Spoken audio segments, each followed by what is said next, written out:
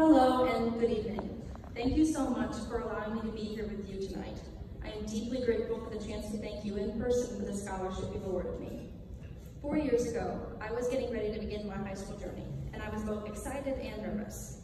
I was leaving a large public middle school in the middle of the COVID pandemic and deciding on which of our amazing local high schools to attend. At the time, the things that were most important to me were academics and athletics. Fast forward to now, and I guess some things never change, because I'm still both excited and nervous. Only thankfully we are not in the middle of a pandemic this time around. But once again, I had to decide in what direction to take my life. And again, academics and athletics have played a large part in that decision. I really wanted to play volleyball and be on the cheerleading squad at my college. So I made plans during the fall of my senior year to attend the University of Health Sciences and Pharmacy in St. Louis, where I could move out but be close to home and participate in both these sports. It seemed perfect, and it was in so many ways. I loved the small campus located in the heart of the bustling medical community, Forest Park, the caring faculty, the creative mascot, and the cute purple and gold uniforms. And all my life, I thought I would attend a university that was near home because I'm really close to my family. But my heart had other plans, unbeknownst even to me for a long time. This spring, something told me to take a second trip to my other top choice college, the University of Notre Dame. I had visited once a while back with my dad, but my mom had stayed home with my brothers.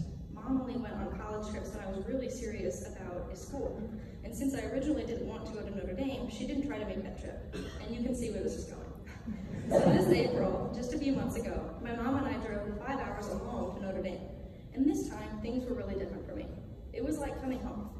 I began to realize that I didn't want to be anywhere else. And despite having to go back and have some sad and difficult conversations, especially with the pharmacy college, I changed my mind and I'm excited to go to Notre Dame. I realized that the things that have always been important to me, the friends I've made, and my family here at home will stay constant, even if the next 4 years take me farther away than I thought. Once again, I'm listening to my heart. This time, it's taking me far away, but I have to trust that it'll work out and do everything I can to make it work out. In college, I'll be majoring in biology with an emphasis on genetics, with minors in Spanish and theology. I hope to further my education with a master's in genetics or medical school to become a pediatrician. I'm not sure which yet. First things first. Even though I will not be able to participate on the D1 level cheerleading and volleyball teams at Notre Dame, I will be active in intramurals, and I'll be trying out for club volleyball and auditioning for the liturgical choir. This summer, I'm taking vocal lessons, volleyball lessons, playing sand volleyball, and doing gymnastic classes 2 to 3 times a week. I'm still continuing to put in the work to be prepared for any opportunities that may find me. Sunday school's out for the summer, which I've helped with as a high school student, but I'm babysitting, so I'm still getting to work with little kids, which I love. I'm determined to do everything I can to make the next 4 years amazing. I know I'm going to grow. Hopefully the growing pains aren't too terrible. I am really ready to pursue all the opportunities that college has to offer. Everyone says it will fly by, and if that's true, then I will try to jam everything in. I don't want to miss any chance to learn more and become more. I hope to return home as a better and changed person, hopefully wiser and more experienced and ready to become a contributing citizen of our community. I thank you so much for helping me with this scholarship.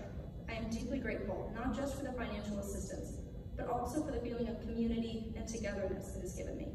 It makes me more determined than ever to make everyone proud. And I want you all to be glad that you honor me with this. So I will try my best, not just for myself, but for you too. Thank you very much.